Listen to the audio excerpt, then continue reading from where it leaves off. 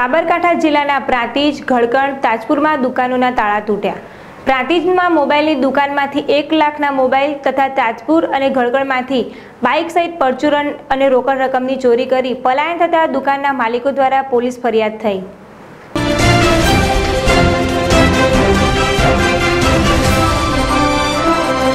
પ્રાંતિજ તથા તાલુકામાં જાણે તસ્કરો દ્વારા એક પછી એક દુકાન તથા ઘરફોડ ચોરીમાં વધારો થયો છે। ત્યારે ગઈ રાત્રે પ્રાંતિજ એપ્રોચ રોડ પર આવેલ ઈશ્વર કૃપા કોમ્પ્લેક્સમાં આવેલ ચામુંડા મોબાઈલની દુકાનના શટલના તારાના નકુચા તોડી દુકાનમાં ઘૂસી દુકાનમાંથી 1 લાખના મોબાઈલની ચોરી કરી અજાણ્યા તસ્કરો લઈ ગયા। તો તાજપુર ખાતે ઉમિયા ખીરના સ્ટોર્સમાંથી દુકાનના તારા તોડી દુકાનના ગલ્લામાંથી પરચુરણ સહિત 10,000ની રોકડ ચોરી કરી તો ધડકણ ખાતે 6 દુકાનના તારા તોડીને પરચુરણ સહિત કુલ 15,000ની ચોરી કરી હતી। તો ધડકણ ખાતે ફાર્મ હાઉસમાંથી બાઇક ચોરી કરી લઈ ગયા હતા।